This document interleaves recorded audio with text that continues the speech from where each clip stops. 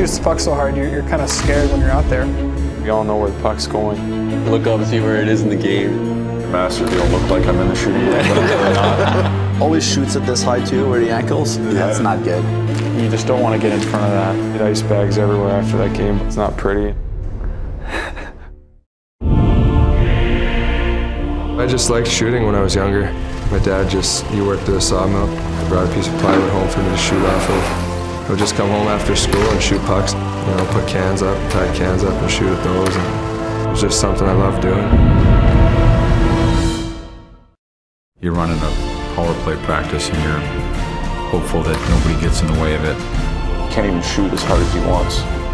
Unfortunately, hit a couple teammates before that have, gotten injured or broken bones.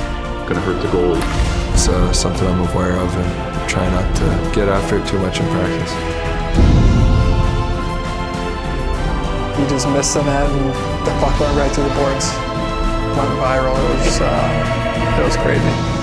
You don't even know what to think at that point. It's scary hard. Because it goes so fast, you can't see it. You don't know where it's going. Goalies are mainly just getting in front of it. Doesn't even need a screen to score.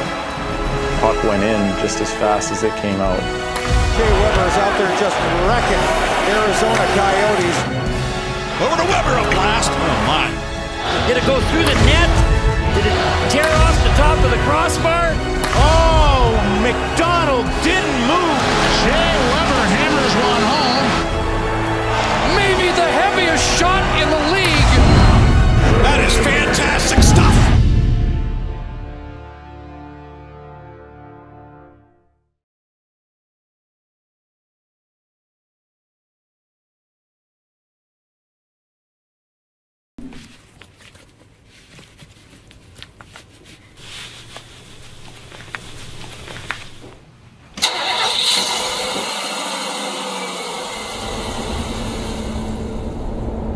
October 11, 2014.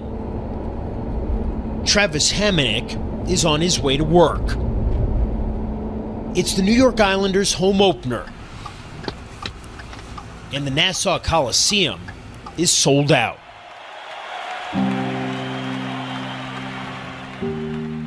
At 24, Hamonic is widely considered one of the best young defensemen in hockey. Tonight, just as at every home game, there is a young fan in the stands, a guest of Hamonic's he's never met. He and Hamonic share a bond they wish they didn't. Hockey for me was just always my escape. I wasn't much of a talker when I was younger. I didn't like to talk about my emotions. But I do for a greater cause now.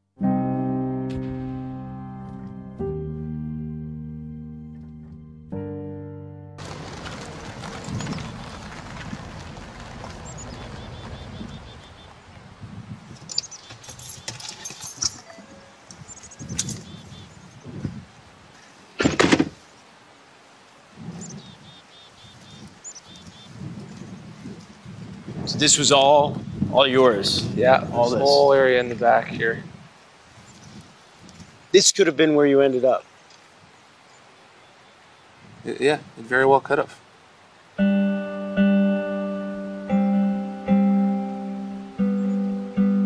Travis Hamonic grew up here in St. Malo, Manitoba, a small farming community on the Canadian Plains. Along with his mother and 3 older siblings, he would work the wheat fields with his father, Jerry. Hi, Daddy! Can I go for a ride? Can I go for a ride? Can I go for a ride with you? Can I go for a ride? Can I go for a ride? Okay, Farmer of the Hour, how's everything going out here? Just starting now.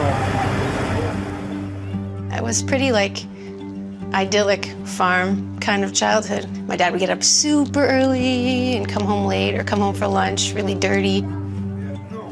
But Travis's father always made time for his family. Happy Father's Day to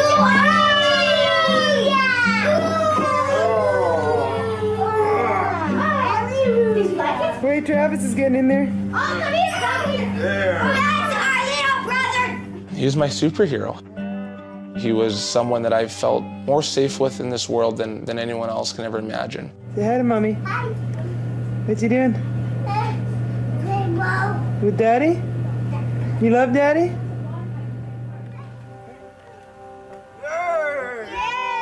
As he started to play a bit more sports, Jerry just bonded deeply with Travis. They connected really early, and that connection stayed strong, really strong. That connection was forged on the ice, and especially in the St. Malo rink. So, what else? What do you got on your feet there? Let's see. Red and skates. When did you guys realize that Travis had a certain aptitude for the game? He must have been about 5 years old. I was going to the rink, he was playing with the 8- and 9-year-olds, and I heard, "Go, Travis!" The crowd is screaming, and you see this little kid weaving up with the puck. My dad loved taking him to the rink in the morning, and so I think there's that special bond between them around this great game. I just think he really loved watching his son do whatever I was going to do, whether it was hockey or being on the farm. I just think he really was proud of me.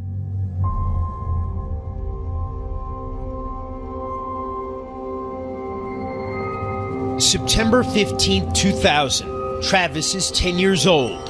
His father is bringing in the wheat harvest. It was a normal night. He came home, and he had been combining. We were all together, and the kids went to bed. Good night. Good night. I remember waking up to my sister, Melissa, yelling at me, basically, to get up and trying to tell me what was going on. And I remember rushing out of my room, and at that point, my dad was getting stretchered out. Yeah.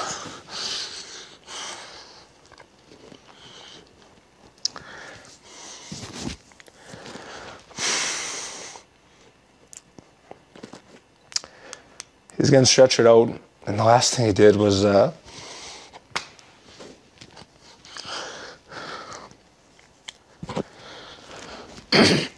he couldn't talk at that point. He just held out his hand, and I remember just grabbing it as they wheeled him away. That was it. It's the last memory I have.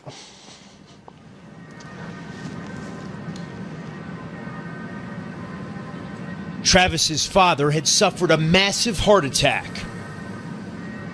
He died at the hospital that night. He was 44.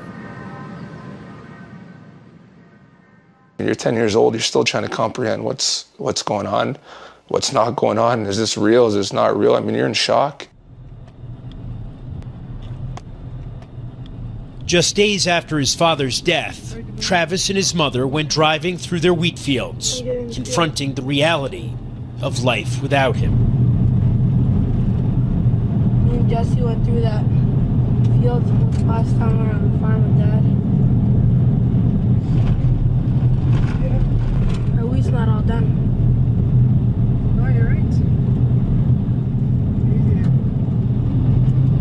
Terrified. Terrified?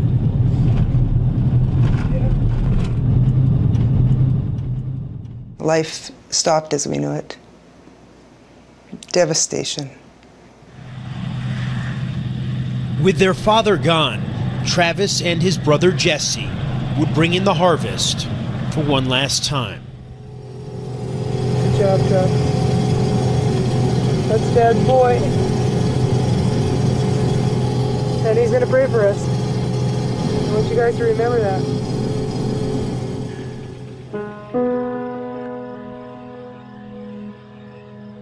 The following year, Travis's mother sold the farm.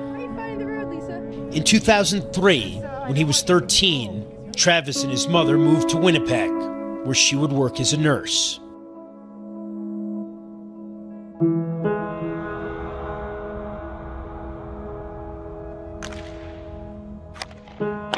It was there that Travis emerged as one of the most promising young players in the region.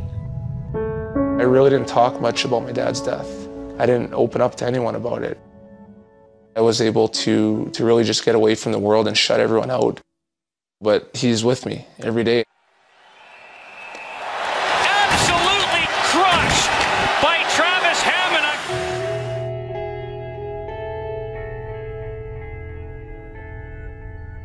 When he was 17, the New York Islanders selected Hamonic in the second round of the NHL draft.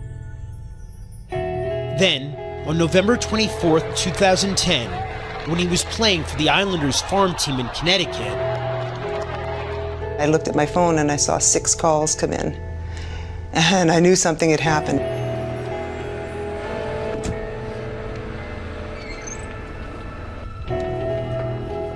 And I called him. And he says, "Mom, they called me up. Dad would be so proud. Dad would be so proud of this." Your son is like nailing it on his dream, like he did it. I just can't imagine how that moment would have been for my dad. You know, I don't even know if words can describe. Defenseman number 3, Travis Hamonic. It was an unbelievable defining moment in our family.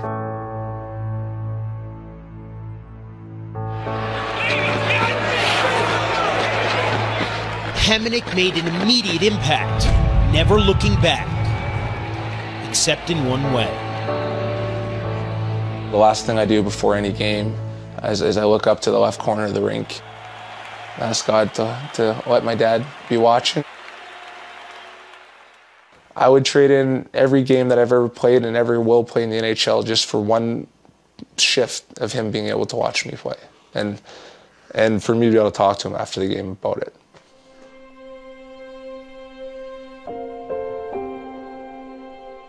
And so 3 years ago, Hamonic approached the Islanders with an idea.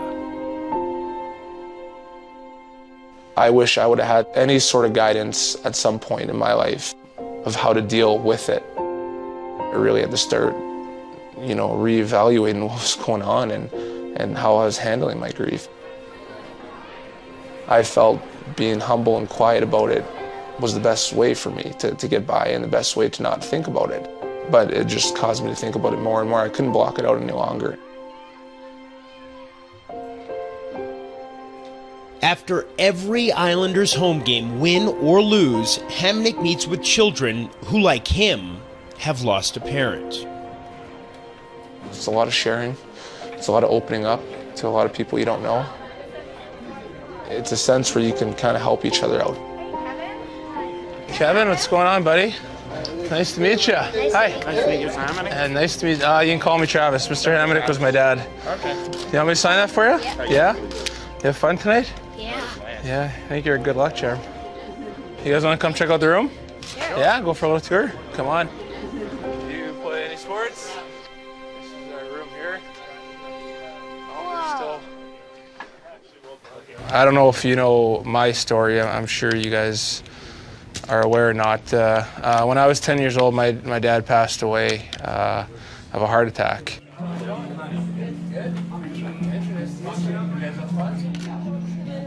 I'm not going to lecture you guys at all on grief, and everyone has their own way of dealing with it. For you. The biggest thing that I'll say from dealing with it, it's normal, whatever you're going to go through. It's a really wonderful thing you do for the kids. I just want to thank you. Unfortunately, we're part of a club. I meet all sorts of kids coming through. Realize that you're not in it alone. I scored for you. I like seeing hockey games in real life. It's a very rare experience for me. 11-year-old Jerry Horning never knew his father, who died from a brain aneurysm in 2002 when Jerry's mother was pregnant. I was surprised because I lost my dad too. Meeting Travis. That was my favorite part. It was like meeting like a brother. If I hadn't had outside help from Travis, I don't know. I probably wouldn't be here. Like Travis, Thomas Callahan was 10 when he lost his father, 5 years ago, to a stroke. I was thinking for the worst. I really just had no idea what I was going to do. And I felt like my world was coming to an end. It was hard for him to tell me he was in pain, and hard for him to tell me he needed some help. But he reached out to Travis. A lot of these kids I see, some of them are lost and some of them don't know which way to go. I see myself in a lot of them. This is my email, and if you ever need to talk, you ever need to vent, you ever... Try to let them know that the sun will come out the next day and it will get better.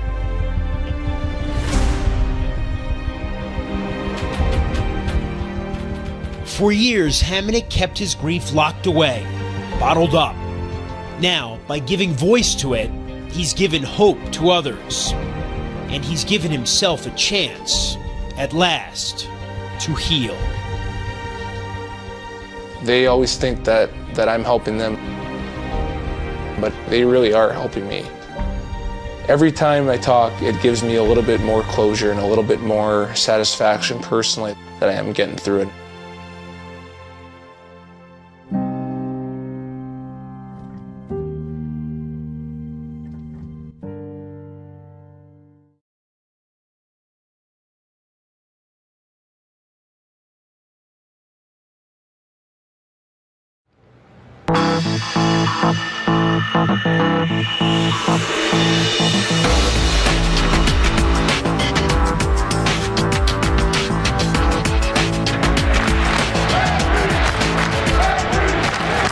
This is the night it all started. The first standing ovation, the first cheers of his name.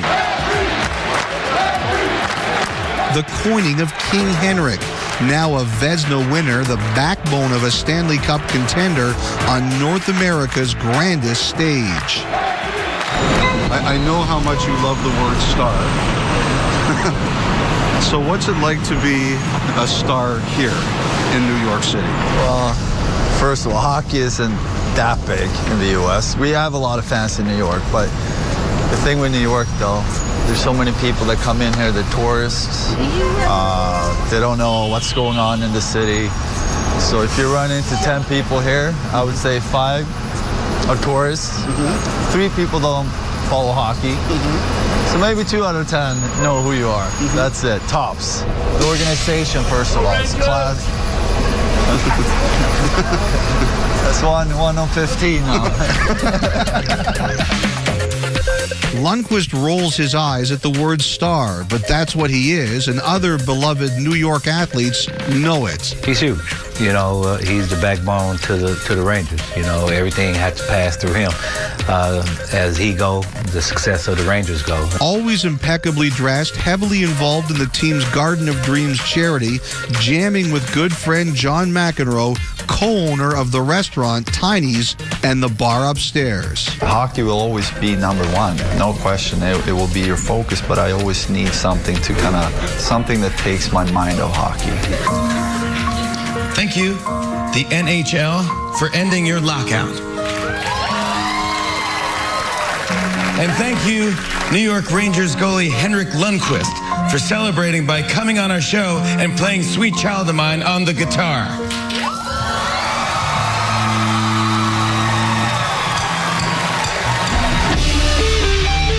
What doesn't this guy I don't have think, going I for mean, him? it's annoying. It is.